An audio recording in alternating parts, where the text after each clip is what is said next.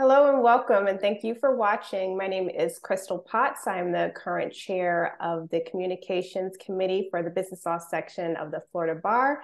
And today we are continuing our Better Know a Judge series, where we interview our judges for the Business Law section and just get to know them a little bit better. So today I have the honor of interviewing and having a conversation with Judge Geyer. Judge Geyer is the United States bankruptcy judge, and she sits in the Middle District of Florida. Thank you for joining us today. And thank you so much for having me. You're welcome. And we'll go ahead and get started with our questions. So first question, where did you grow up? When asked where I grew up, I generally say Bennington, Vermont, because that is where I spent the bulk of my youth. I was actually born in Oklahoma City, Oklahoma, and moved around a little bit before we landed in Bennington. And I was in Bennington until I was about 13, and at that point in time my parents split and my mom moved to Florida, and so after the 12 or 13-year-old age, I was in Sarasota, Florida. Okay. And so how did you like the move to Florida? It was a lot warmer. I think I've only been back to Vermont once or twice since. I keep saying every year that I'm going to get back and I'm going to experience the foliage and I'm going to bring my daughter, and it hasn't happened yet. So maybe next year, maybe this October. And so when you were a child growing up, what did you want to be when you grew up, or what did you think you wanted to be? Well, I wouldn't have had a real solid answer to this question, but for the fact that a couple of years ago, my mom unearthed a letter that I had written to her when I was around 9 or 10. And in the letter, I informed her that I wanted to be either an actress or a psychologist or a lawyer. And I could understand where I might be interested in being an actress. There was a theater group in the Bennington area that was very active, and we had friends in the theater, so I could probably have envisioned myself doing something like that. And a very close family friend was a psychologist, and my family was generally in the social work type industry, so I could see myself there. But where I came up with lawyer, I have no idea. I wouldn't have seen a lawyer on TV. I mean, back in those days, we were watching, Laverne and Shirley and Happy Days, and I don't remember a lawyer character on either of those shows. So I do not know where I came up with that, but apparently from the age of 9 or 10, I wanted to be a lawyer. Okay. Did you have any lawyers in your family or any neighborhood? No lawyers in our family. No lawyers who were friends of the family. No lawyers on the television shows I watched. I don't know that I had any friends who had parents who were lawyers. So I really don't know where I came up with that. I'm glad I did. Yeah, we're glad you did as well. And so you were a bankruptcy attorney before your judgeship. So what influenced you to practice bankruptcy law? Well, it actually, I guess Bob Ross would call this a happy accident. I signed up for a class I didn't intend to sign up for, and it wound up dictating the rest of my career outcome. I went to University of Florida for law school, and a group of my friends and I had decided we would take a course called Remedies. So that was the course we were all going to try to sign up for and get together. And I was looking through back then they had a printed syllabus, and I was paging through it, and I came across a course called Creditors, Remedies, and Bankruptcy. And I thought that my friends were abbreviating the course name. Of course, there is a separate course called Remedies, but at the time I wasn't aware of that. Okay. I just thought that they were abbreviating Creditors, Remedies, and Bankruptcy to Remedies. And so I signed up for the class. And after the class, I got with my friends and I said, none of you were in the class. What happened? And they're like, well, no, you weren't in the class. And I had Professor Jeff Davis, who, if anyone watching has had a class with Professor Davis, will know he is an entertaining and charismatic fellow. And I just fell in love with the subject. And so that's how it started. Oh, that is a very interesting story. I actually, and then to further the story, Judge Geneman, Judge Karen Geneman came to teach a class at Professor Davis's advanced bankruptcy class. And I just thought she was the nicest woman and just very approachable. And so I wound up getting to know her, and subsequently being selected to do an externship in her chambers. And then after that, wound up becoming her law clerk for 2 years. And then I went out into private practice, and then I came back and I was her law clerk for another 6 years. Okay. And so I'm curious, with you joining the bankruptcy remedies class, and then your friends were in the remedies class, did your excitement about your class influence them to then take that class in the future sometime before they graduated? I don't think so. No. Because none of them today are practicing bankruptcy attorneys. I'm the only one out of that little friend group. Okay. And so how would you summarize your career as a bankruptcy attorney? So when I graduated from law school, I did, I worked with Judge Geneman as her law clerk. And then I had a friend, someone who is now a friend. His name is Doug Niwe, and he is the Chapter 13 trustee for the Jacksonville division, but he ran a consumer practice in Orlando. And I thought, for sure, when I move on from chambers and do something other than, serve as a law clerk, I'll wind up being a consumer debtor lawyer. I was pretty sure that was the way it was going to go for me. I was wrong. I wound up going to a big law firm, Baker and Hostetler, where I did pretty much exclusively commercial debtor work. So I did bankruptcy reorganization cases representing the debtor in Orlando, often representing, hospitality industry clients, hotels. And then I think I've actually represented every possible type of client in a bankruptcy case, except an institutional lender. So I've never represented a bank, but I have represented Chapter 11 trustees, an examiner. I have done occasional consumer debtor work, but it would have been high net worth, or I guess it would be more accurate to say formerly high net worth individual Chapter 7 cases, but primarily Chapter 11 work. And so during your bankruptcy career, did you have a favorite type of case, a case that excited you the most out of all of the different areas? I always loved Chapter 11 work, but I found, it's interesting. I interviewed for a position that I did not get with the United States Trustee's Office, and perhaps it was my answer to this question that did it. I was asked, what type of case do you find the hardest, Chapter 11s or Chapter 7? And I said Chapter 13. So that has been, Chapter 13 has been a challenge for me. I was fortunate while I did my externship with Judge Geneman.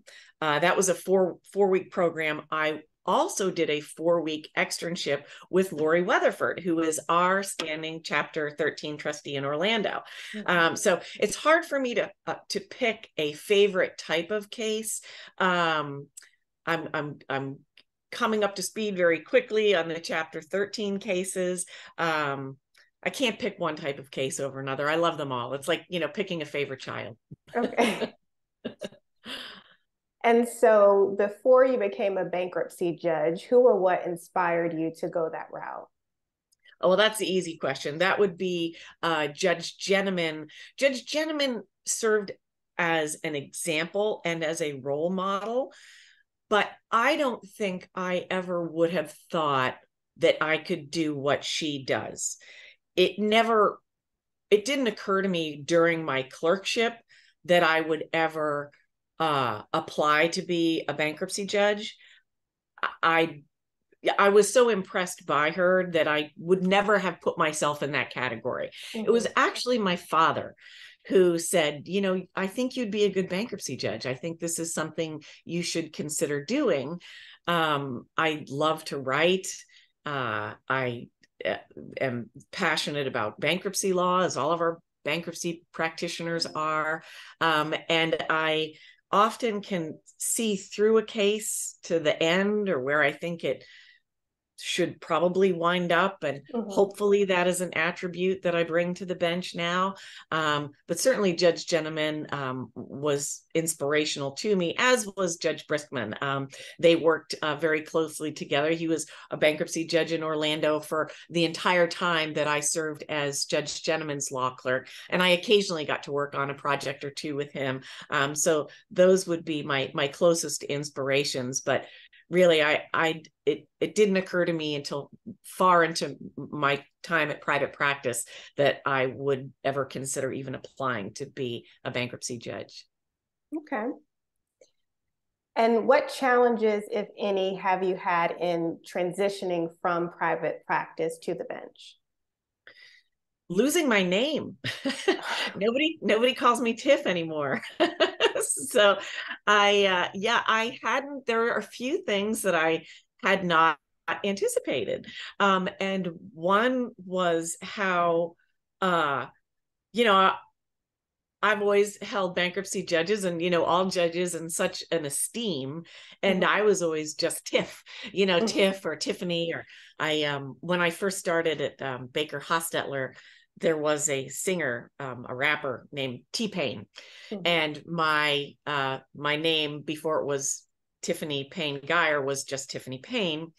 And when I started at Baker, several of the associates said, "Oh, you're T-Pain. That's so cool. We're going to call you T-Pain." I had no idea who T-Pain was. And so I'm like, that's great. Okay, T-Pain. And they're like, "Do you not know On a Boat? Have you not heard the song On a Boat?"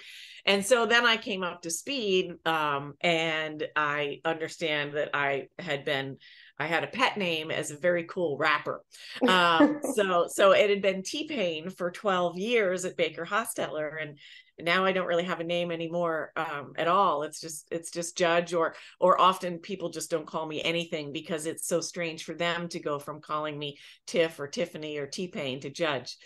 So that's been a challenge. And it's also been a challenge when I, sitting on the bench, when I confirmed my first Chapter 11 case. That was my wheelhouse in private practice. That's why we did what we do, was to confirm a case. And after confirmation, you know, you'd get together either with your client or with opposing counsel, you know, if you had a consensual case and people were still friendly, which by and large they are, and we'd get together and we'd go to lunch or we'd go for drinks. And I had a case confirmed in my courtroom, and I wasn't going to be a part of any of that. Yeah. I was not going to the party. So, you know, that kind of separation was, I hadn't really anticipated that it would be as difficult as it is. Yeah, I can only imagine. I had one of the other judges that I interviewed touch on that a bit as well. But we're happy to see you at the BLS meetings, and just am happy to have you with us. And I know your investiture is coming up, so we're excited about that as well. Thank you. Thank you. I'm excited too. So what is one piece of advice you have for attorneys who may someday practice before you? Well, this is something I don't need to say because anyone who's watching this video interview will already know this, because it's just the way we operate in the Middle District of Florida. And that is, be good to one another. Treat each other with the courtesy and respect that you in turn would hope to receive. This is just not something I ever have to worry about here in Orlando or in the Middle District. Everybody is extremely civil. I did not always, unfortunately, find that to be the case when I was practicing out of Florida and out of the Middle District of Florida. But I'm very lucky to have such great lawyers here, and such, you know, a civil civil level of practice. The only other advice I would have is that candor goes a long way. Mm-hmm. Of course, a lawyer is tasked with zealous representation of their client's interest, but it does help when counsel identifies possibly a weakness in their case and just owns it up front, and then explains why that factor is not terribly relevant and focuses on the other factors. So civility and candor. Okay. So let's move on to our rapid fire questions. Okay. What is your favorite bankruptcy code provision or section? So that's another hard one. That's like picking a favorite child. How could I possibly choose one section of Title 11 over any other section of Title 11? So I'm going to dodge the question. Okay. And I'm going to go with I'm going to go with a section of Title 28, 1334. So when you take that and you combine it with the district court's order of reference, I'd say that's one of my favorites. Okay. What's the last book you read? The Paris Wife by Paula McLean. No, that's not true. Circling the Sun by Paula McLean. So 2 Paula McLean books, and then and they were both great. And then before that, I read All the Light We Cannot See by Anthony Doerr, which was beautiful. Okay. How do you like to spend your time off the bench? So my husband would say I enjoy spending my time off the bench, starting but never finishing various arts and crafts projects, and then just leaving the remnants of the projects all over the house. So that might be how he would answer that question. How I would answer that question would be cooking. I love to cook. I'm not, far from any kind of a gourmet cook, but I think I'm a pretty solid cook. I have a brother who is a chef, so I'm not nearly at his level, but I do enjoy cooking, and scuba diving. I got certified to scuba dive so I guess it would be about 8 or 9 years ago when my daughter was 12. She and I got certified to scuba dive together, and we caught the scuba bug from my husband. He was an avid scuba diver and was delighted to see we took an interest. And so we try to be underwater as often as possible. Okay, so 2 follow-up questions. What's your favorite thing to cook? Well, I go with your basics. I like to cook lamb, and my friends like the way I prepare lamb. My husband does not care for the way I prepare lamb, but I like your basics. I like chicken, steak, pork, fish. I don't think I have a favorite. It's any recipe. I don't really follow a recipe. I may look at a recipe or look at a picture of food and think, oh, I want to prepare that tonight for dinner. And then I just kind of throw it together. So make a lot of pasta with the ingredients I've just mentioned, but don't have one particular favorite. Okay. And then since you enjoy scuba diving, what's the best or most memorable place that you have scuba dive? I have not had time to go far out of the country, like to Indonesia or anything like that. It's a bucket list thing. But my favorite scuba diving trip had to be in Cozumel, where the currents were just ripping. They were so fast. And so we were just flying by various species of eel. I believe that was the trip I saw 5 seahorse. five seahorses are, and they're hard to spot. And I never would have spotted them on my own, but this was if you're in a high current, you're never going to spot something like a seahorse. So this must have been on one of the days there where we were in a low current situation, because our dive instructor, it was as if he had them in his pocket and he planted them, our dive lead, I should say, because we saw five. And it was fantastic. But that was a really great. Saw shark, schools of fish. I got caught up in a huge school. That's my favorite part about being underwater, is actually pretending that I am one among them. And they don't seem to mind or notice. They never let me know that I'm any different from them. They're polite about it. And so it's nice to swim in a school of fish. It occurred to me the other day that probably that might not be the brightest thing. That could just make me potential bait. A shark might see that as a bait bulb. But it hasn't deterred me yet. Okay. And so what bad or trashy TV show will you admit to watching?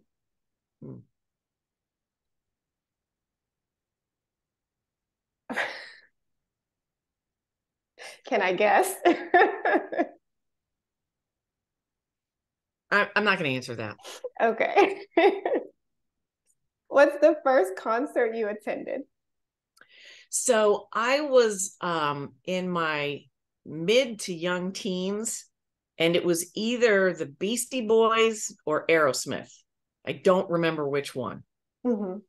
Okay. Who is your favorite musician or musical group? So I have many musicians and musical groups that I love. But I have to say my solid, and this has been true since I was about 13, is Jim Morrison and the Doors. The Doors is my all-time favorite band. And two more questions. What are your favorite movies? Okay, so my favorite movies, I have to say Tombstone, and I think I have every word of the movie memorized. I've seen it at least 20 times. The same would be true of The Departed. Love that one. Good Will Hunting. I can quote most of those movies in my sleep. There's sort of a different movie genre, is another one of my all-time favorites. This I must have imprinted on this movie as a child, but The Sound of Music. And that. To my family's horror, I will often just break out into songs from The Sound of Music. I won't do that here with you, or really ever outside of the comfort of and the privacy of my own home. Man, okay. You can thank me now. And last question, what book would you recommend everyone read in their lifetime?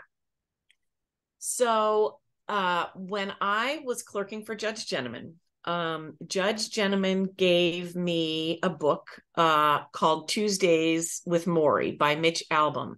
And she didn't just give me that book, actually. She bought a copy for all of her law clerks who had served in her chambers to date, and wrote all of us a lovely letter, and gave us a copy of the book. And I won't say much about the book other than that it is a must read, but it was a memoir about a series of visits the author, Mitch Albom, had made with a former professor of his who had taken ill. And it was just an incredibly special book, and a reminder from Judge Gentleman to us as we all left the chamber's nest to try to remember to take time for the important things in life while you're out there in private practice and so busy. So that was her reminder to us. And so I would recommend that book to anyone. Perfect. So those are all the questions that I have. I want to thank you again for taking the time to join us. And do you have anything else to add? No, I don't. I hope to see many of you at my investiture coming up on St. Patrick's Day. I'm hoping to still be able to fit into a green suit that my mother bought me pre-pandemic. If I'm not wearing that suit on that day, it's because it didn't fit anymore. I welcome and encourage everyone to wear green. And I look forward to seeing as many of you as possible then. And thank you so much for your time, Crystal. You are very welcome. And I hope you enjoy the rest of your day. Thank you. Thanks very much. You too.